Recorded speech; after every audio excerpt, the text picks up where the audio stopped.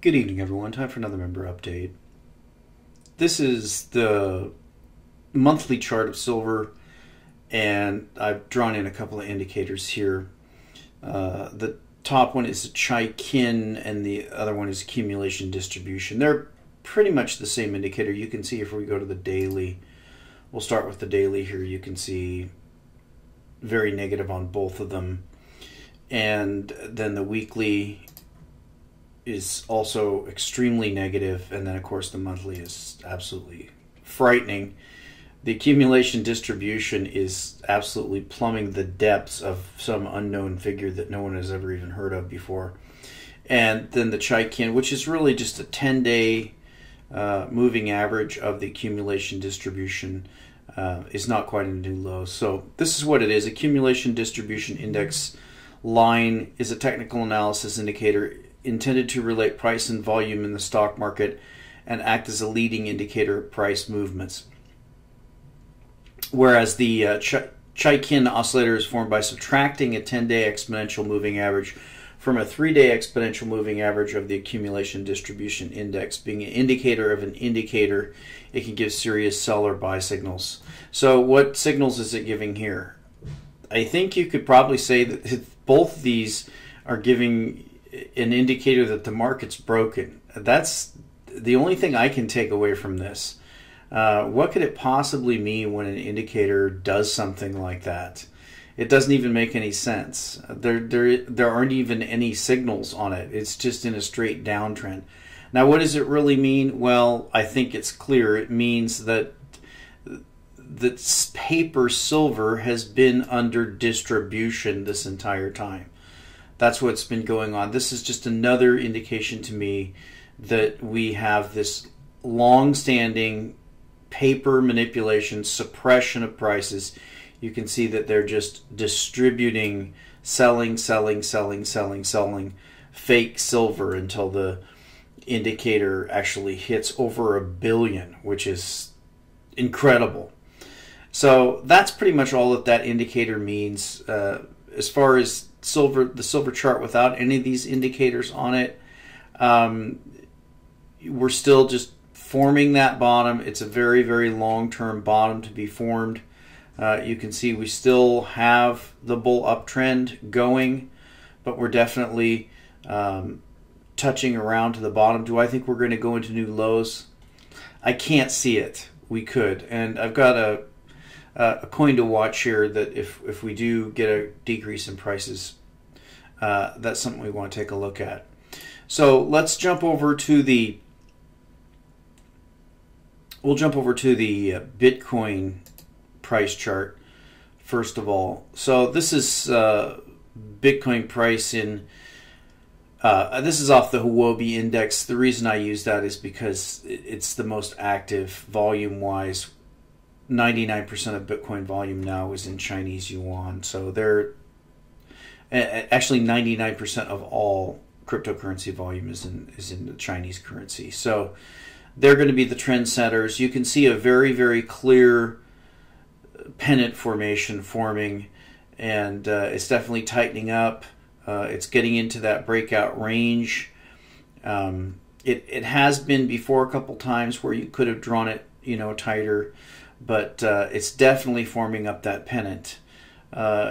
Should we move through 500? We'll go to let's go to the Bitfinex chart here. So if we get through that 500 price on Bitcoin, it's fairly clear that we're going to get that next run up to wherever that's going to be, because that will clearly be a breakout of this long held pennant. You could see that the bottom was formed back in the summer of 2015 with this Bitfinex low, and remember I pointed this out before. This was a futures driven low. I can't seem to get the spot on it. This was actually a futures driven low on Bitfinex. The Bitcoin price, I mean, you could have bought Bitcoin on Bitfinex for that. It would have been very hard, yet would have had to been very fast. So this spiked lower. But you can see that's the formation of this pennant, very long formation. But it seems to be coming towards resolution. Now, on the total market cap of the cryptocurrencies, you can see that we're up here around 9 billion. So we're still testing that top. This is according to market cap rank, and you can see we've got Bitcoin, Ethereum, Ripple, Capricorn. Now, the move by Ethereum, I've covered that. It went over $1 billion in market cap. This move that Ethereum made, it's actually possible for any of these coins to make this kind of a move, because essentially they serve the same function. Now, this Capricorn coin is, I never even heard of it. You can see it's all the way up here at $164 million market cap. You can see on the 90-day period, it's up 804%. Really only eclipsed by Ethereum. You can see over 180 days, Ethereum is up 1,500%. That's a 15-fold move. Actually used Ethereum to get my coins off of Cryptsy. I should have just left them in Ethereum, but hindsight's 2020. So another coin that I have here that I'm excited about is Florin coin that just went through a hard fork, and the reason why I picked that coin, I own a significant percentage of that coin, is that it was my projection that it would be able to solve the torrent censorship problem, and hopefully it would make a big move. So it has started to make a move. It's 108 on the market cap, but again, any of these coins can perform the function, the main function, which is to transmit wealth anywhere in the world from one computer to another. They can all do that. But then they also have all kinds of other functions that they perform. So none of them are going away. I do expect fairly soon to see that $10 billion market cap being broached. Again, as I mentioned, you can see when we pull the exchanges,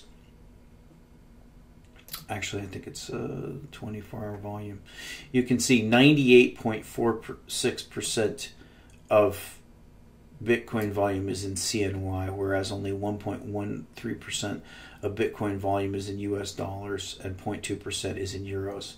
Now, a lot of people have said the Chinese are exaggerating their volume. They may be. I mean, this seems a little bit crazy.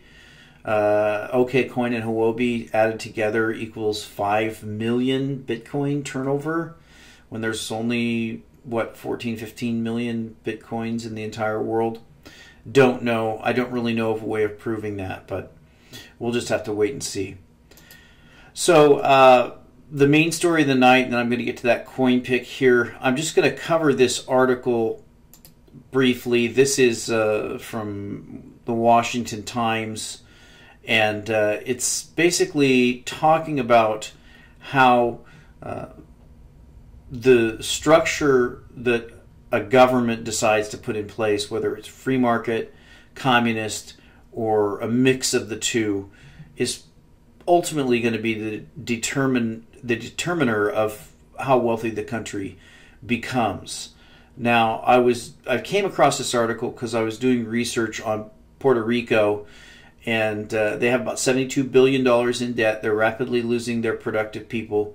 They just had a tax that they basically tried to do, essentially a tax that amounted to being a bill of attainder against Walmart. Essentially, they structured the law so that it tripled Walmart's taxes and seized all the profits on the island. And a judge just struck that down today as being illegal, which he should have. But Puerto Rico is a basket case. And of course, we've got Paul Ryan, who is in there trying to get some control board appointed. We'll read about this here. And why is it so important for the Republicans? Well, as you guys know, I've covered lying Ted Cruz. And lying Ted Cruz is just like Paul Ryan, just like John Boehner. These people are not conservatives, and they do not represent their party. They're basically traitors who represent someone else and not the people that they claim they represent.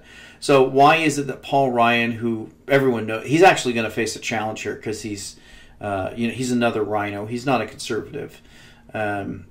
and he may lose his. He's going to be challenged by a conservative businessman. He may lose his seat. But why is Ryan doing this? Well, because Ryan represents the powers that be, and I think that Ryan has to cobble together some kind of bailout for Puerto Rico, because remember the way the black swan thing works, it can come out of anywhere, and a crisis in the municipal bond market could actually begin in Puerto Rico, and if it does, it could spread. So they're not interested in the health and well-being of the people of Puerto Rico. That's not why Paul Ryan is getting involved. He's interested in preserving things for his Wall Street masters and keeping things from unraveling. But let's read this article comparing the three: Puerto Rico, Hong Kong, and Cuba, and then I'll comment. Why is Hong Kong rich, Cuba very poor, and Puerto Rico struggling? Back in 1955, the islands of Puerto Rico, Cuba, and Hong Kong had roughly the same real per capita income. They each took very different economic paths. Now, some 60 years later, Hong Kong is even richer than the United States on a per capita income basis. Cuba is an economic disaster, having gone from the richest Caribbean nation to the poorest next to Haiti, and Puerto Rico finds itself flirting with bankruptcy, with a per capita income much higher than Cuba's, but only roughly half that of Hong Kong.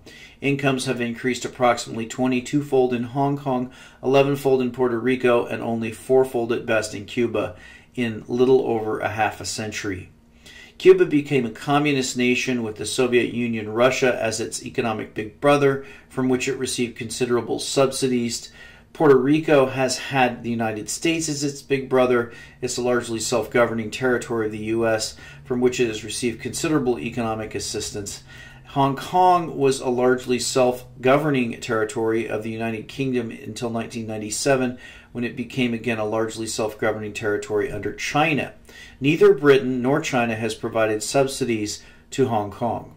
Cuba is relatively rich in natural resources. Puerto Rico has some, but Hong Kong has almost none.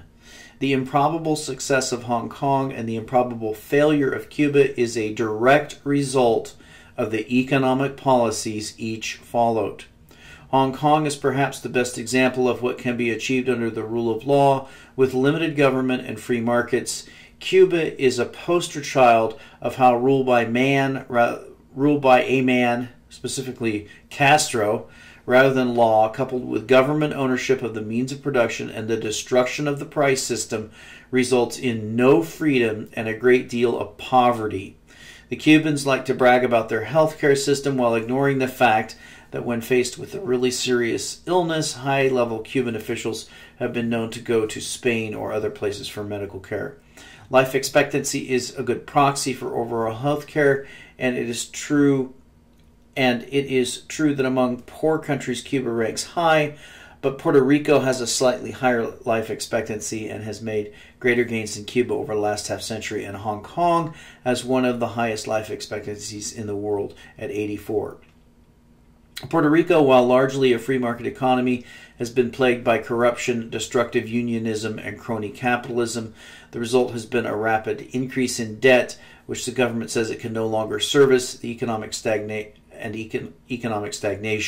Many of Puerto Rico's most productive and educated citizens have moved to the U.S. mainland. The Puerto Rican fiscal problem has now reached crisis proportions. The government is currently selling assets from the pension funds, which may be illegal, to pay money dedicated to one group of creditors to other creditors, as well as pay for government services. The U.S. Congress is now considering creating an oversight board with sufficient powers to deal with the debt and the underlying fiscal problems. And it goes on. You can finish the rest of the article. So, pretty obvious there that three island nations, basically at the same economic level, started off in 1955, ended up in very different places. It doesn't have to do with the natural resources. It doesn't have to do with the race of the people. It doesn't have to do with anything except the policies that are followed by the government in place. And Cuba and Puerto Rico are policy failures. And of course, Hong Kong is a success. Now, do I expect Puerto Rico to turn around? No, I don't, because I've cited the figures. 25% of the workforce works for the government. Many of the productive people have left the island. It's gone too far. Things have to completely collapse. Now, Cuba, on the other hand, it may well be the case that Cuba may turn around. I'm not really sure what they have planned for Cuba. If they turn around and open everything up, I don't know. Another thing about these countries is that they actually have, if you pull their currencies, you'll see a one-for-one peg. Basically, the Puerto Rican peso, the Hong Kong dollar, and even the Cuban peso, believe it or not, are essentially pegged one-to-one with the US dollar. So that's a very interesting thing to notice, supposedly, and I never really bought into the entire Cuban story that supposedly they were mortal enemies of the US. The whole story kind of stunk from the beginning, and you can see here on a long-term chart, you've got this one-to-one peg going all the way back to 2006 on this chart. So kind of suspicious that a country that's supposedly not under U.S. control has a one-to-one peg with the U.S. dollar. You also have the strange Guantanamo Bay base down there. So I don't really trust a lot of information that we're fed about Cuba. Something is definitely going on there. So let's finish up with this coin pick. Now, I pointed out recently that I was looking at the 5 and 10 ounce on the Lunar Series 2, specifically this 5 ounce monkey, and I happened to notice today going through them that that over at JM Bullion they have about 318 of these 5 ounce monkeys, and you can see the price here is for 10 plus. You can get them for as low as $103. So for a 5 ounce coin, we're talking $20 an ounce, which is about $4.75 above spot. Now that's a very, very good price. I have not seen the half ounce. The best ounce price for those is around 22 to 23. As we covered last time, the 2 ounce is even higher. The 1 ounce is between 23 and 24. So I'm seriously considering this 5 ounce coin. Now, the other reason is this may be some kind of mispricing. The other 2 places this coin is available are actually asking $150 for the coin. So a big difference in pricing. Is this a mispricing? It may be. So these may be worth snapping up for those who are thinking about speculating on a fairly quick appreciation. I think it may just be a mispricing. I have no idea what actual price is quoted to these mints that order from the Perth Mint, how much they have to pay above spot. But I would say it looks to me like JM Bullion's trying to move this coin. I can't imagine that they're making very much profit off of this coin, and so that might be a big opportunity for some members. So back to the main story. Silver is still forming a very, very, very long rising cup sort of pattern here. Many, many years. The technical indicators are completely skewed, indicating that basically it's been in a gigantic manipulated sell-off. Is this the bottom? Yes, I think it is the bottom for quite some time, but how long will it be before we get a fairly serious rise? That I can't say, and we'll talk to you next time.